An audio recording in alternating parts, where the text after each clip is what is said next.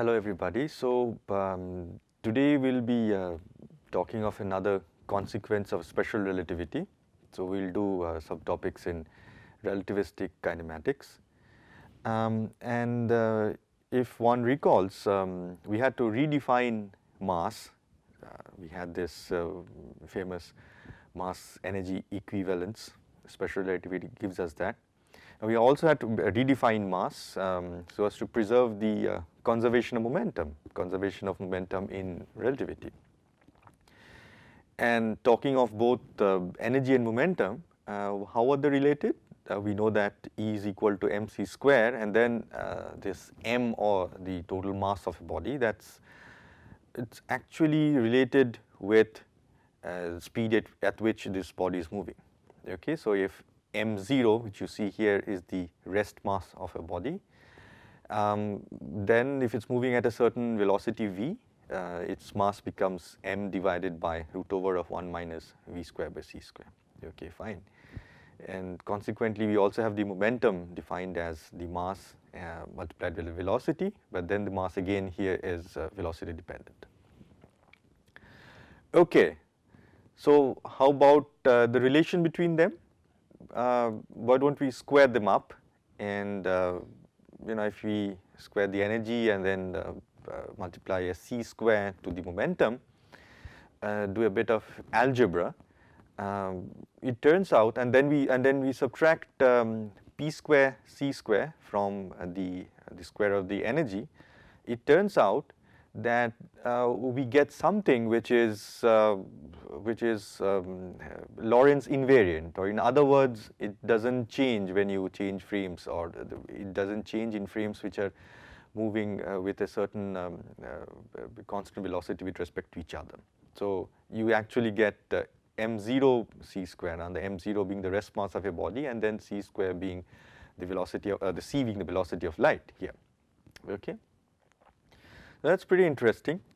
So if we now write it in a certain way, actually if we write all these things in the dimension of momentum square, we get a nice relation like you get a E square, that's the total energy square, divided by the velocity of light square. That gets the dimension of momentum square. That's the linear momentum square that we're talking of here.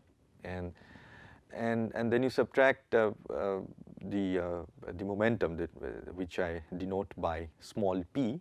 Okay, you get something which is invariant. Okay, now this I denote by something like the capital P squared.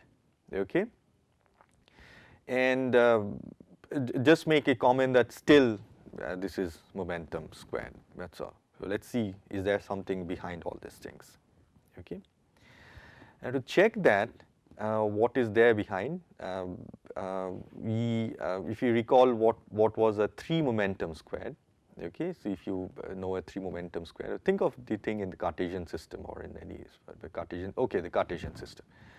So what you see, the 3 momentum squared, you get the x component square, the y component square, and the z component square, or component 1, 2, 3 squared each. Then you add them up, you get an invariant quantity. And you all know that this momentum is a vector, it has 3 components. Similarly, the thing that we talk of when we talk of a 4 momentum, we can also talk of something called a 4 momentum squared. And then what do we get? And if we define the dot product we define a dot product for the case of a 4 momentum as the 0th component, we call one of the component, the first component with 0th component, and the other 3 components which are equivalent to the usual the vector in the 3 dimension that we all know of. And then we define the 4 momentum, the square of the 4 momentum, with the help of the special dot product. That's why when I say a dot product, I don't put a simple dot, but a rather bigger dot. Okay, so that's equal to actually p0 square minus the 3 dot product of the momentum, the linear momentum that is here, what we have here. Okay. Now, why do we call it as the 4 momentum? More of it a little later. But here what we see is that if we identify this P0 of the 0th component of the 4 momentum as E by C, and then the other 3 components as the linear momentum itself, then what we get is the dot product of this, this 4 momentum dot product shown by capital P dot. Capital P is still an invariant quantity. Okay. Now, the notation that I will be using is for a small p, it will always be the 3 momentum. If I put a vector, you also know that it is a 3 momentum vector. But for a 4 momentum vector, I will not put any vectors on top of it, and not only that, I'll always use capital letters for it. So capital P is a 4 momentum, and then the small p is the 3 momentum that we talk of here. But it's also interesting that we know that the 3 momentum square, that's an invariant quantity. Okay, you know, the dot product, or when you take the square of a vector, you get the length of a vector, which is scalar. So that's an invariant quantity. Similarly, what we see here is that when we take the dot product of the 4 momentum with itself, we also get an invariant quantity. Okay, that's something to think about. Okay.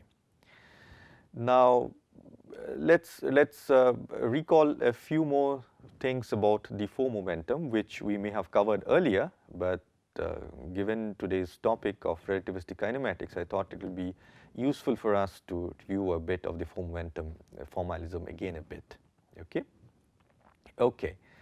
So just to recall, we can also think of the relativistic phenomenon in Minkowski space-time, okay, where an event is given by an event, or an world point is specified by 4 quantities, 3 space quantities, 1 time coordinate. Okay. Of course, you can multiply the constant velocity of light to time, so that you have the dimension of length for all the coordinates. Okay. And then that's what we do. We can simply multiply c to the time coordinate, and then we have x, y, z, let's say. So the 3 space coordinates, and then we have the same dimension for all, and then we can simply write x0 to be the 0th component, and the other 3 components for the other 3 vector here. Okay. Now, it's also interesting when I take the squared norm, or then the 4 dot product of x with itself, I'll get c squared t square minus x dot x, like the 4 dot product we had done earlier for the momentum.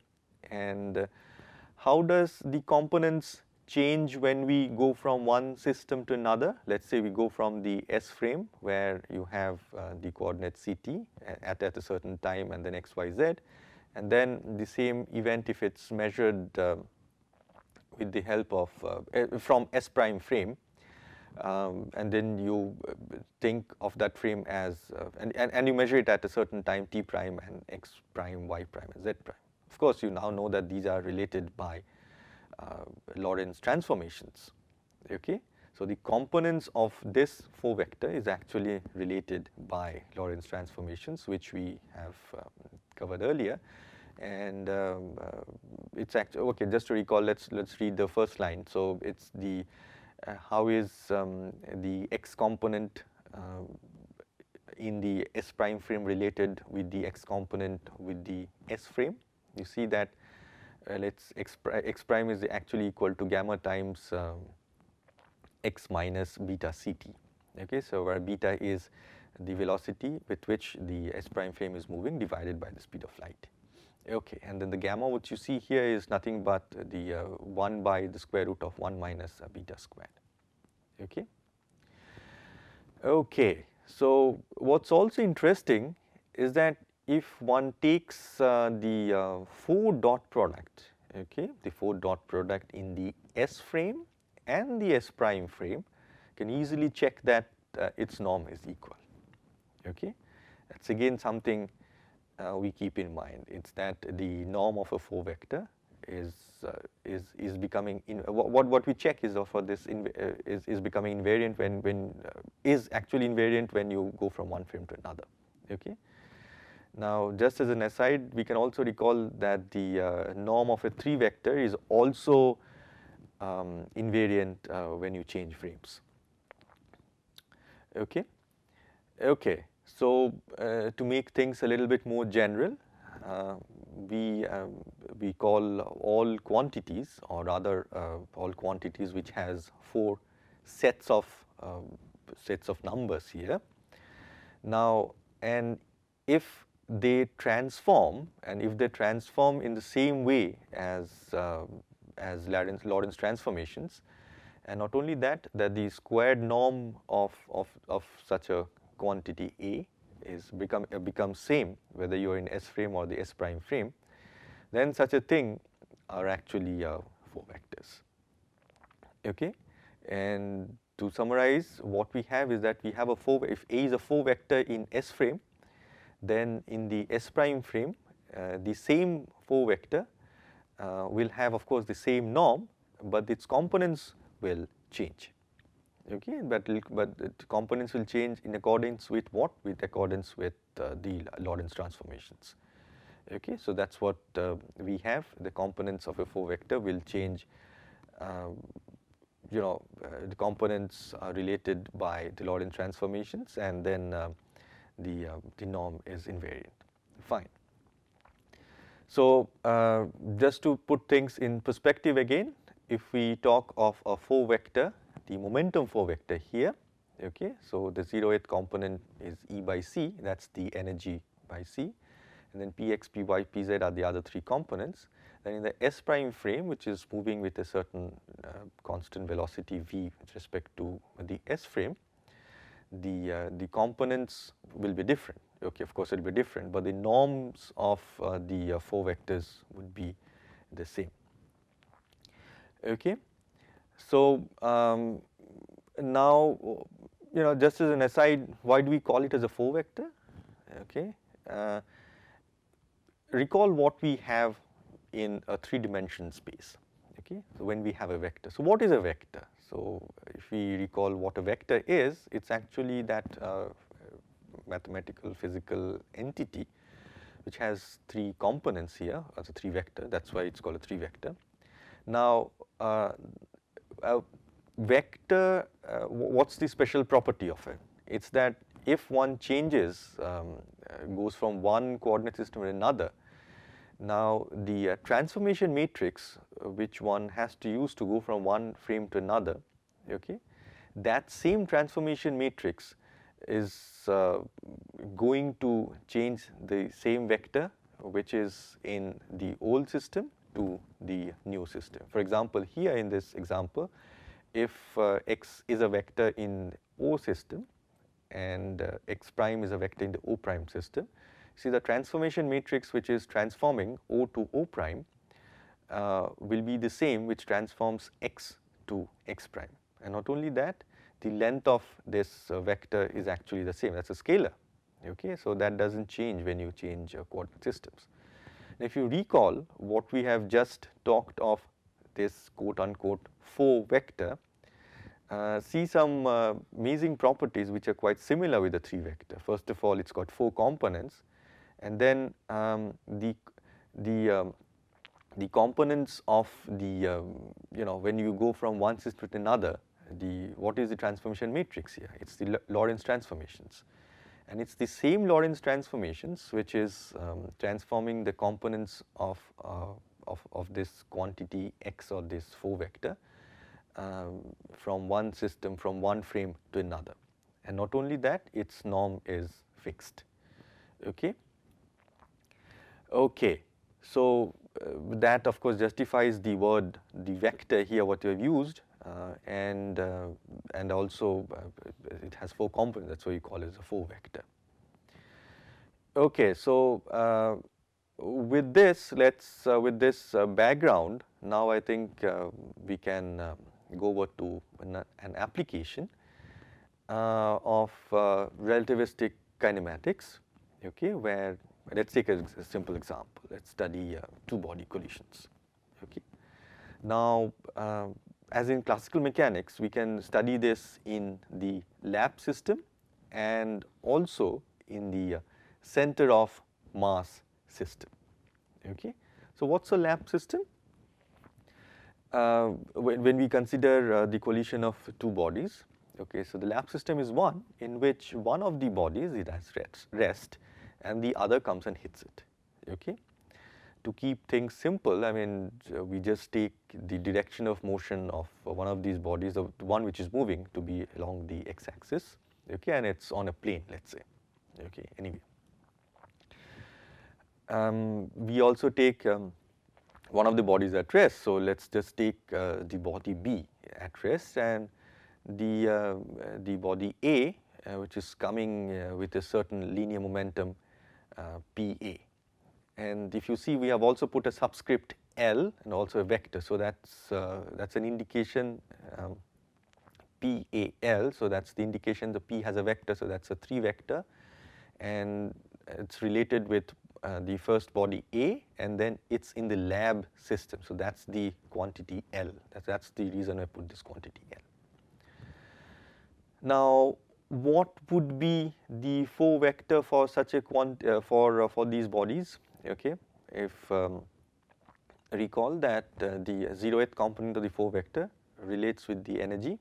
Okay, so we have the energy of particle A or the body A in lab system divided by c, that's the speed of light, and then the other 3 components are the 3 vectors, okay, or the 3 components of a 3 vector.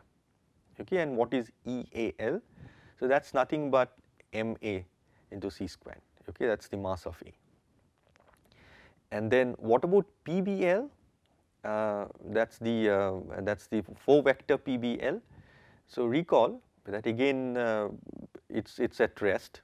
So the 3 momentum part of it is 0.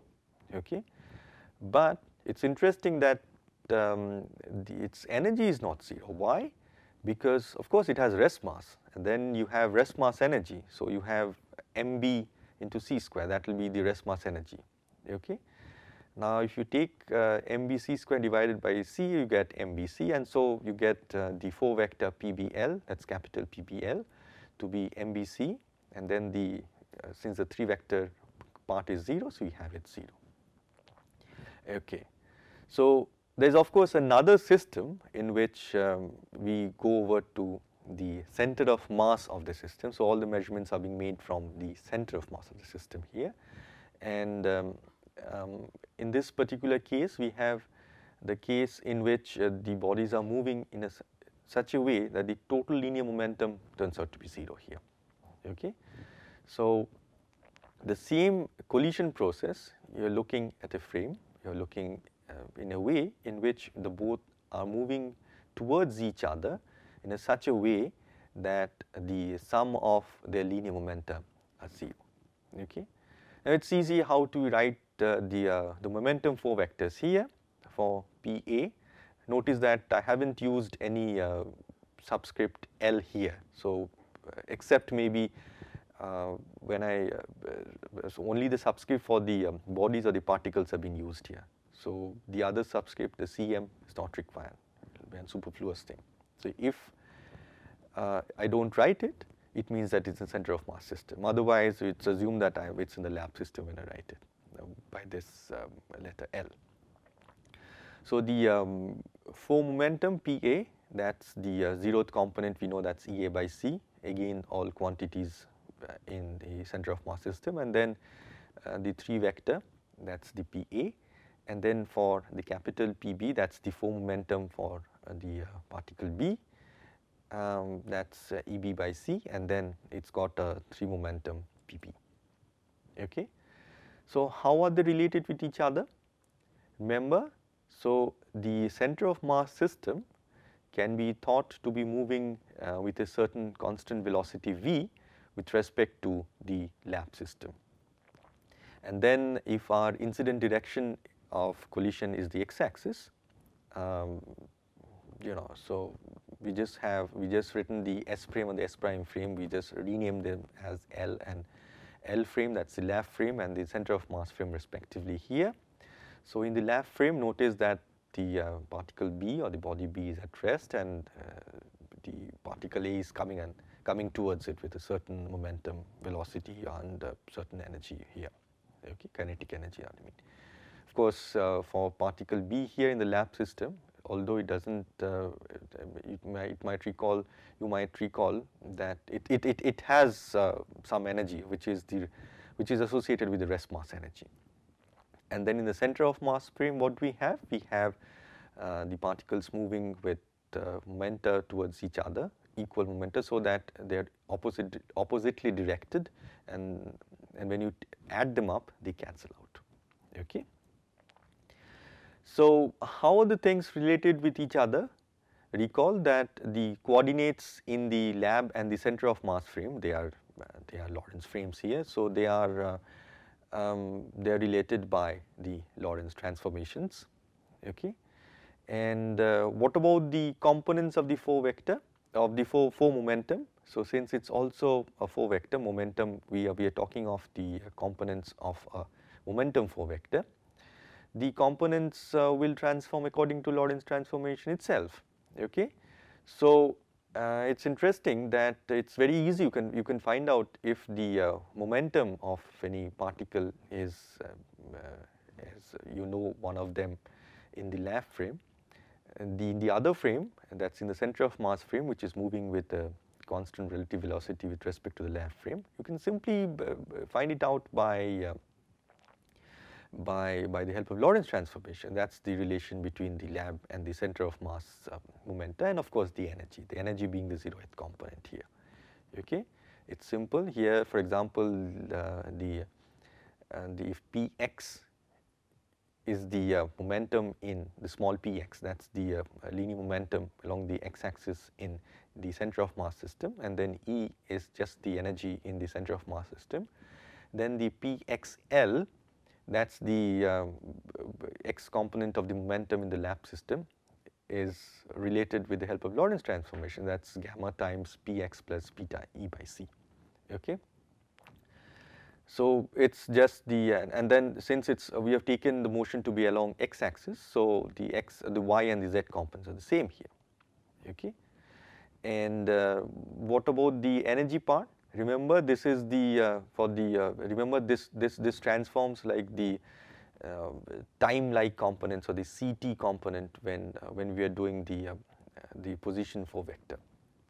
Okay, so what's the energy in the lab system? So that's simply related with the energy in the center of mass system by, if EL is the energy in the lab system, EL by C, that's actually equal to gamma times E by C.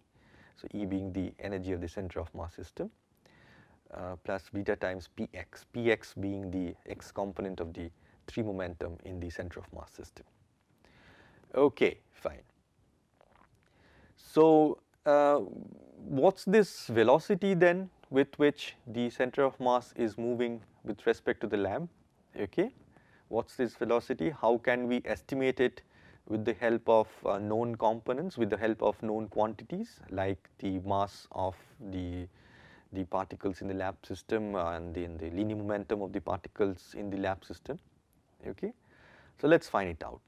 And to do that, what we can do is that we can simply apply the conservation of a linear momentum, and conservation of momentum and also conservation of energy, and we'll simply take them out from there.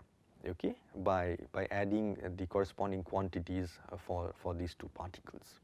Okay, okay. So first, let's do the momentum conservation first for the momentum for both these particles. Okay, and what we find is that if we add these 2 quantities in the lab system, and then of course we relate them to what these quantities are in the center of mass system.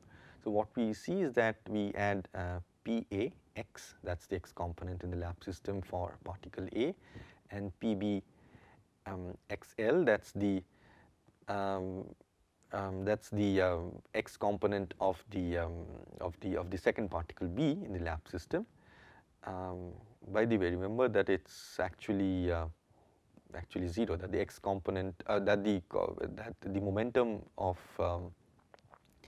momentum of particle B is 0. So PB XL, that's actually 0. Okay, so that's equal to gamma times PA plus PB plus beta times EA plus EB by C. Now PA plus PB, so that's 0 in the center of mass frame, and then the energies EA plus EB, how are they related? Let's simply call them as the total energy in the center of mass frame. Okay, in that case we get a rather simple looking relation which relates the momentum of A, that's PA XL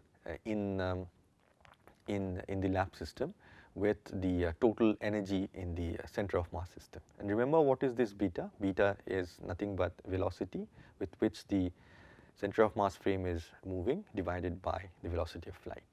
And then gamma is another kinematical quantity related with beta. And then the C here is the velocity of light, okay, or the speed of light if you wish. Again, from energy conservation, we simply add up the energies in the lab system and then you equate that with the corresponding quantities with the corresponding expressions in the center of mass system, and we simply also use the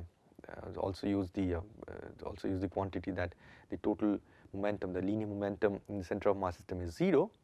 Then we also get a rather interesting quantity. Okay, what is it? That the total energy in the center of mass system and the total energy in the lab system, how are they related? Okay, you simply take it out from this relation. But again, from the conservation of momentum, we've seen that the total energy in the center of mass system can be related with the total momentum in the lab system. Now we can use that relation again to drive out some other quantities here, and then from these two equations, the one which relates the total center of mass and the lab energies, and then the one which relates the total center of mass energies with the lab momentum of particle A, we can find out what the velocity with which the center of mass frame is moving with respect to the lab system. You can simply work out that it's nothing but c squared times times the momentum of the particle A divided by the total energy with which the particle A is moving plus the rest mass energy of particle B. Okay, so you have everything with respect to, in terms of everything that you started with in terms of all lab system quantities. Okay, so what about the collision process? We've not used the 4 vectors as yet. Okay, we've just used the conservation of linear momentum and the conservation of energy separately, and we found out this velocity. Now, what if we use the conservation of the 4 momenta in the lab and the center of mass system? So what do we get from there? Okay, so for that, let's simply add up the 4 momentum of particle A and particle B and take its norm in the center of mass system. And remember that the sum of these 4 vectors is also a 4 vector, and then if you take a norm of that, it's going to be invariant whether you are in the lab system or the center of mass system. Let's simply call this norm as small s, and given that it's still a 4 vector, you add 2 4 vectors, you get a 4 vector. I take its norm, it's Lorentz invariant. So s here is a Lorentz invariant quantity. Then what is it? It's the norm of PA squared. It's the norm of PA, and it's the norm of PB. These are the 4 vector norms plus the 4 vector dot product, twice the 4 vector dot product of PA and PB.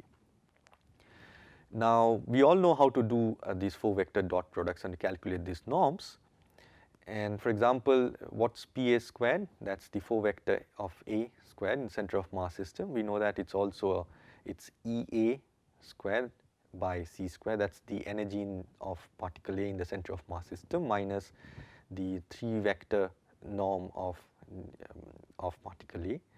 And then the norm of the 4 vector is nothing but MA squared into C squared. That's the rest mass energy squared of that's the rest mass square of particle A multiplied by C square. Similarly, you can find the PB square. That's the norm of the vector, the 4 vector for particle B, and then you can also find the 4 vector dot product of PA and PB. That's nothing but the product of the energies minus the 3 vector dot product of PA and PB. That's a bit of an algebra. Now, when you arrange all these things, plug it back into the expression for S, okay, what you get is that the sum of the total center of mass energy squared divided by C square minus the PA plus PB whole squared, okay.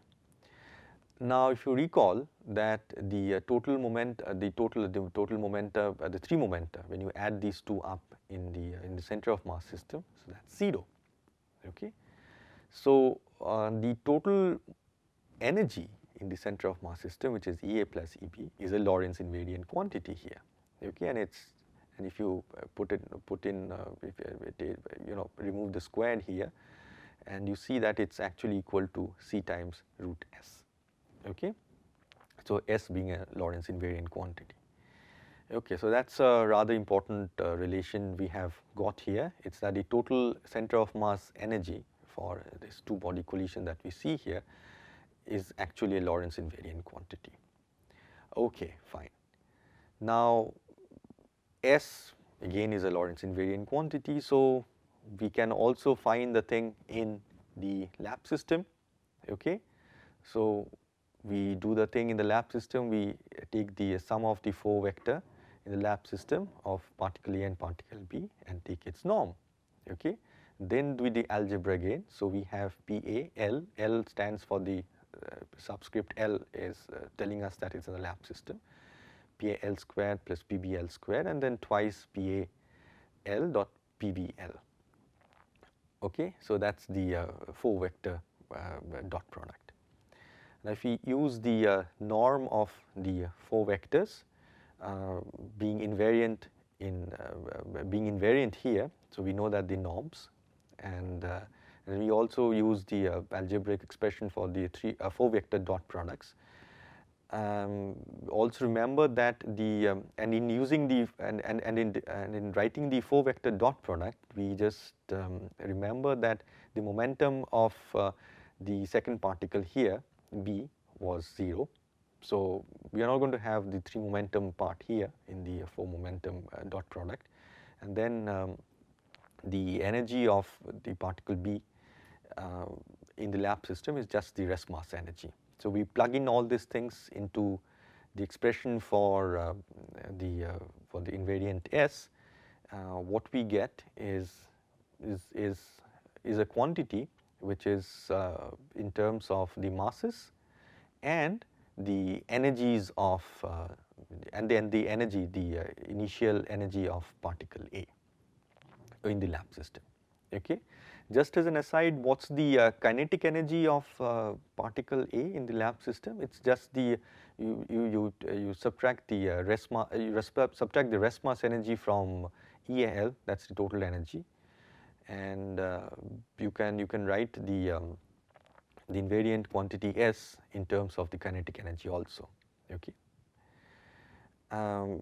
Also, we can use a approximation when you are at rather very high energies, things called the ultra relativistic cases, when the momentum is actually much greater than ma times c, that's the rest mass times the velocity of light, okay. If it's rather very big, then how does this expression for the invariant S turn out to be? And in that case, you know that the energy of the total energy of particle A in the lab system is nothing but PAL. That's the momentum in the lab system times the velocity of light. It can be approximated by that, because the other quantity, that's the quantity which depends on the rest mass, will be much less compared to this. Okay. We might do an example for this to check it out whether that's valid or not. Okay. So in that case, we can simply write that the total invariant S in terms of just the lab system momentum for an ultra relativistic case. Okay. We also know that the invariant S that we have defined here, that we have got here, can be written in terms of the center of mass quantities. Remember, the total energy squared divided by c squared, that's also an invariant quantity. Actually, that was also S.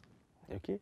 So in this way, we can relate the quantities in the center of mass system, the total energy in the center of mass system, with the total momentum in the total 3 momentum in the lab system. So in a way, it's a method for us to check if you're giving this much amount of momentum in the lab system, how much of it goes to the total energy in the center of mass system. Okay. Okay. So as I said, let's do a small example. Okay. So here, let's consider the collision of two subatomic particles. Let's say we consider the collision of two particles, and then of rest masses. You know, the rest mass of a proton is something like 938, 940 MeV by c square, but it's approximately, let's take it as 1 GeV by c square. Now, and then we consider the collision of this in the center of mass system with 3 momenta of magnitude 30 GeV by c. Okay, this is actually rather very big.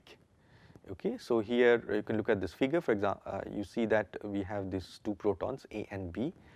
They are coming towards each other with momenta 30 GeV by c. Now the question is, what's the linear momentum? What's the momentum in the lab system, which will be necessary so that you have this much amount of momenta in the center of mass system? Okay. Okay. So we simply let's find the center of mass energy of the protons first. Okay. Now it will be of course the same. The center of mass energies of both these protons can be found by simply Pa squared and c squared plus mp squared c power 4, and then you take the whole thing to the power half. Okay. So what is that? So Pa squared c squared, what is that? That's 900, 30 squared. Okay. Now to 900, if you add 1, that's the rest mass energies squared. Okay. It's nothing. 900 becomes simply 901. So if you take the square root of 900 or 901, it's approximately 30. Okay. So it's actually an ultra relativistic case that we're talking here. So we can neglect the rest mass compared to the momenta here. Okay. Or rather, rest mass times the velocity of light compared to the momenta here. Okay. Now we also we need to calculate what's the momenta in the lab system. Okay. So for that, let's calculate the Lorentz invariant quantity S. We know that that's related with the total center of mass energy squared, right? So S will be 30 plus 30 here, because each of these protons have total energies 30 in the center of mass system. So S is nothing but 3600 GeV squared by c squared. Fine. We can also relate this with we have seen how it's related with the lab system momenta. Okay, that's actually equal to twice the mass of the protons times the velocity of light times the linear momenta. Okay. Now if you plug in all these quantities, you will get the linear momenta of in the lab system to be 1800 GeV by c, which is huge. Okay, which is rather huge. So you see, to get an energy of 30 GeV per C, you need such a huge momenta in the lab system, okay? And this also, and then this number actually justifies the approximations that we have used, that of our ultra-relativistic case, in which the momenta was considered to be was much larger than the rest mass times the velocity of light here in this case. Okay, so I hope I have convinced, I have shown you some examples of relativistic kinematics, more specifically relativistic collisions, and the use of the four momentum, or the power of the use of four momenta in relativistic kinematics. Thank you very much.